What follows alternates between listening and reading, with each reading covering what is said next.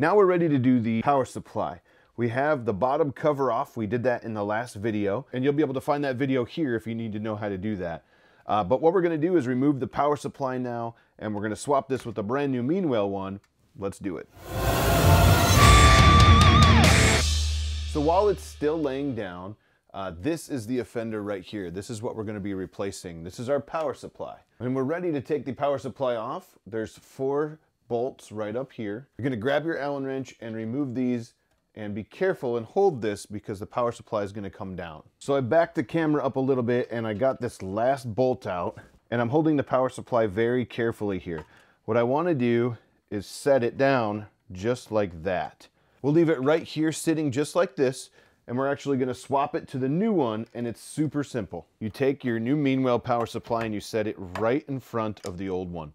And the reason I do this is I want to point out that all of these here are going to match up in the same spots on the new power supply. The best way I found to do this is to loosen one from the back, take it out, and then you'll loosen the Meanwell here, and you'll push this fork in like this. Once you got it in there, just tighten it down, give it a little tug, make sure it's good, and then we're going to do that for all of them. And this is the easiest way to do it. Just note the location in case you get one out of whack, but you should be pretty simple. Loosen them up, move them over here, and then we'll go from there. As you can see, I put the old one in front to show you that there's a height difference in these.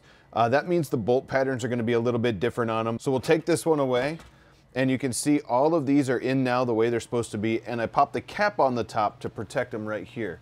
That just snaps back down. Now what we need to do is actually reinstall our power supply. To do that, we are actually going to go right over the top of these cables. So this power supply actually holds those behind it and kind of keeps them secure, like this. So take your power supply and put it up. Match the bolts up in the front here. Remember that the bolt pattern's a little different on the new power supply, so you're only going to use 2 bolts right here. So get your bolts started and tighten them in, and then you'll be done installing the power supply. Now you can see it's all installed very nicely. It's held up by these 2 bolts, and it's in here pretty dang good. It is hiding the ones behind it like the old one did. Now we should be rocking and rolling with the brand new Meanwell power supply.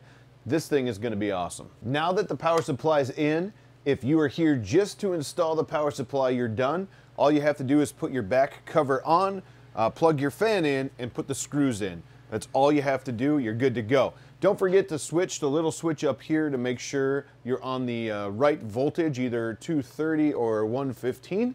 I have it set at 115 just so you guys all know.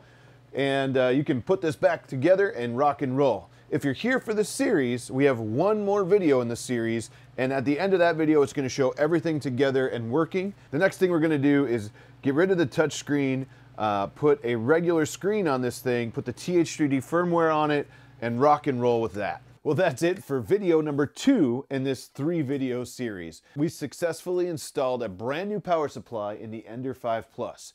It is really simple. If you did this from start to finish, it's only maybe 15 minutes or less to do, and it's a real nice upgrade for the Ender 5 Plus. The link will be in the description below for the power supply, so you can see the model number I used and get it straight from TH3D if you want to. I think I'm really happy with this upgrade. It was really easy to do, and it's really going to help this Ender 5 Plus. Don't forget, you want to make sure your bed is level again, just like you would do in the very beginning. Make sure everything is straight, because we laid that thing on its side. You never know, it'll shift. You may even want to do a manual bed leveling, even though you have the BL Touch on there, just to get it really close. And then from there, you should be good to go. Well, I hope you learned something today. And as always, keep printing. Hey everybody, thank you guys so much for watching. Don't forget to catch us live on Monday nights on our live show called Hot Makes. We do that every Monday night at 6 p.m. and you can catch us there. Also, we're gonna start putting out videos every Thursday, so stay tuned for those too. So Monday night, 6 p.m., we do a show called Hot Makes. Thursday, we'll put out a video for you guys. If you love the video, give me that like with a thumbs up. If you haven't subscribed yet, please do that. Hit that subscribe button. And if you want to be notified when we go live on Mondays or when the videos get released on Thursdays, please hit that little bell. It's right over here somewhere. And that'll notify you whenever we go live or we put a new video out. I really appreciate you guys watching, and I hope you got some value from these videos.